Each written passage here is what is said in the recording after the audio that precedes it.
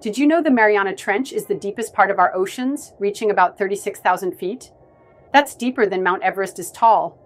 This incredible underwater canyon is located in the western Pacific Ocean, and it's home to some of the most bizarre creatures on Earth. For instance, the amphipod, also known as the deep-sea snailfish, can withstand crushing pressures that would crush a human in seconds. The trench was first explored in 1960 by a submersible called the Trieste, and since then only a handful of expeditions have ventured into its depths. Scientists believe that the trench holds secrets about the origins of life on Earth, as well as clues to our planet's geological history. Interestingly, the trench is not just a barren wasteland.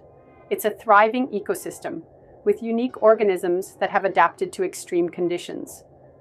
Some researchers even speculate that there could be undiscovered species lurking in the darkness. The Mariana Trench is a reminder of how much we still have to learn about our own planet.